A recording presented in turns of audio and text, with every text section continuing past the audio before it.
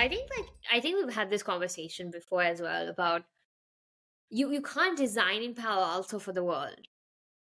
Like you just can't. You can't design in one of the most privileged centers of the world and assume that a child in Sri Lanka is going to be able to relate. A child in India is able to understand. Yeah, I think it's a problem. I understand now, since I'm running a company, it is costly to personalize. Like it Mhm. is difficult. It's not easy. But I think you need to intentionally build that into your design process from day one. To know that just because you tested with a few fancy schools in Palo Alto, that doesn't mean it's going to work in like South Asia. Yeah. And I'm curious also about the technology that you use for Tilli. What role does it have? Mhm. And when you design tools with technology, what are some of the guidelines that you keep in mind? Yeah. I think I'll talk a little bit about kind of the design practices and guidelines. I Mhm. think one of the big things we always focus on is like three things. One is design for joy. How do we build, whether it's the color palettes, and you've seen Tilly, it's kind of really bright and fussy and warm and happy. So how do we design for joy? For teachers, for students, as well as the parents who might see and engage with the application, how do we design for joy? And the second is trust. How are we, both in terms of the technology we use, in terms of the data we collect, the way we store data, the way we use data, the way our interfaces are designed, how do we build for trust? In a way that parents are able to trust us and learners are also able to trust us. And the second thing is safety. I think working with children, designing for children is a huge responsibility. And with every sentence that's worded or a picture that's used, we always vet for safety. So I think those are the three big values that we try to bring into the design process when we Um, design. and I'm wondering, with all the different experiences you've had as an entrepreneur, researcher, a learning experience designer, what have you learned from these different experiences, and how has it shaped your perspective on social impact? Everything you do is a working prototype. And I think both like coming out of Stanford, I think that was my big learning. Whatever you do, whether it's an email you write or a project you start or a product you design or a conversation you have with someone, it's always a working prototype. There's always room to improve it and build on it. And I think that's my approach to social impact work as well.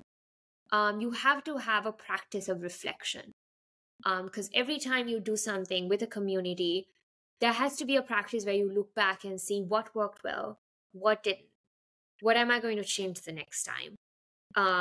Because communities are changing, you're working with people, and there's no way there's one size fits all solution. Do you think you might have more impact by starting your own venture, or by joining a nonprofit organization, or by being one person within a large company? Yeah, Because that's always a question that is yeah, like that's true. lingering. Yeah, I think like with any problem you want to solve, I think that first step is really finding that problem you're obsessed with, rather than going into it from a solution perspective and spending a lot of time being a student of the problem to Mhm. really learn from the problem and about the problem. And I think as you learn about the problem, like whether it was, for example, for me, really started from kind of this child sexual abuse. Like that was a space I wanted to work in and a problem that I wanted to solve. And I think it's when I took this systems view of it and spent an year really learning from the problem that I realized, all right, these were all the people in this space. These are all the organizations in this space. These are all the processes that are currently at play. These are the organizations or startups that are devising solutions. These are the people involved, and these are their values, these are their mindsets. So you really get this kind of a good ecosystem view of it. And I think first to be a good student of the problem. And I think the second is finding out what brings you joy in the everyday. Because I think some people get so much joy by leading and setting the vision and the blueprint and gathering a group of 10 people to kind of build something or make that change happen. Other people are just great operators. They are really good at taking the vision of someone and really bringing it to life. And I think people get different, there's different ways in which people find meaning and value.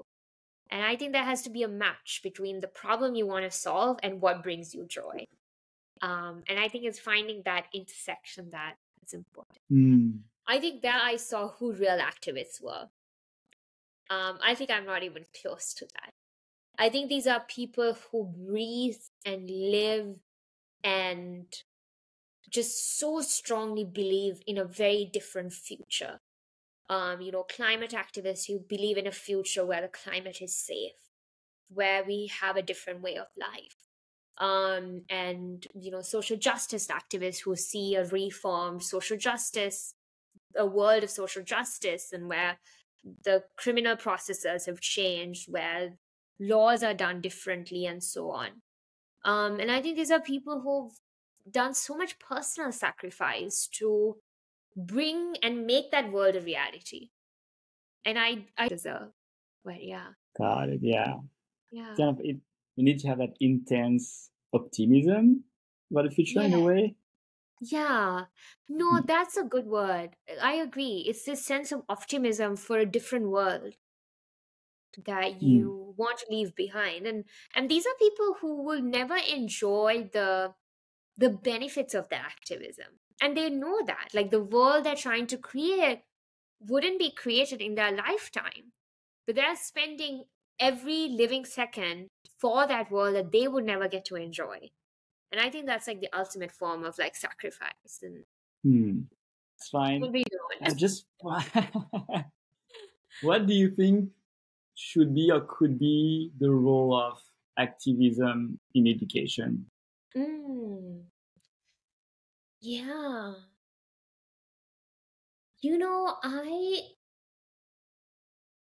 I think education in itself is an act of like activism.